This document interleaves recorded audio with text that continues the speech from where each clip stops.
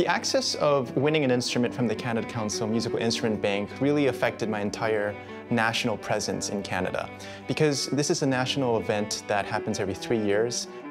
It's a big deal because it's not every 18-year-old or 20-year-old using a 300-year-old instrument for their concerts, and really allowed me to enter a different profile as an artist. I got to meet great artists from all around the world. The Instrument Bank alumni are very strong as well. There has been a long history of wonderful violinists and cellists who have benefited from this. And now, it's over 10 years later, and I'm still at it. I'm still discovering different violins, I'm still performing, and continuing to discover deeper into music and to violins.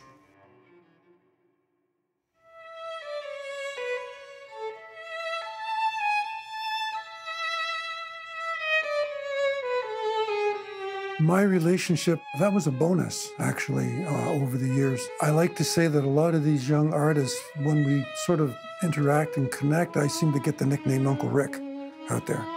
Well, their talent is immense, you know. Some of the Canadian talent is just sit you right down and make you give your head a shake.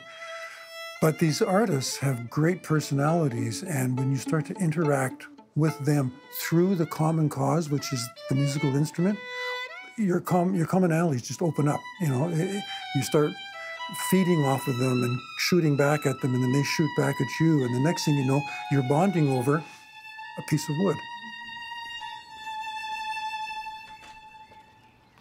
Mon nom est Noémie Raymond-Friset. Je joue du violoncelle. Et quand j'ai gagné un instrument de la Banque d'instruments, je jouais sur ce magnifique violoncelle qui s'appelle le requin de Gagliano.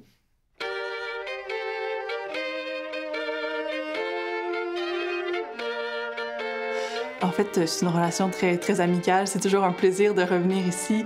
À chaque année, on devait faire inspecter notre instrument et puis on profitait du moment pour parler. Ric m'expliquait beaucoup sur ces grands instruments-là, dans le fond, d'où ça venait, c'est quoi toute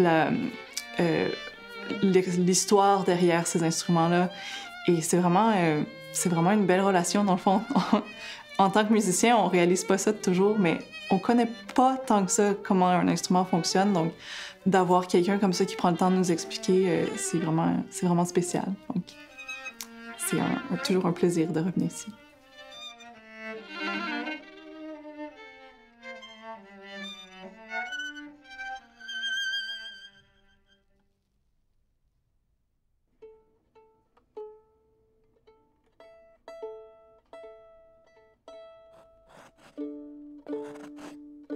This is just one spoke in the artistic wheel. I know there are many spokes, and there may even be more important spokes in the wheel, but this is it. This is what makes us human. I mean, if you look at a violin, and sometimes people say to me, Mr. Heinel, why is the scroll round like that? Well, there's a very good reason for it. It's to pay homage to the universe. You ever see galaxies in outer space and they're spinning like that? They're perfect. Their snails are perfect. It's nature. It's nature at work. It's a natural force, and we pay homage to it. The body of the instrument is all just a series of mathematical arcs, created, you know, arcs and curves and numbers. It's math.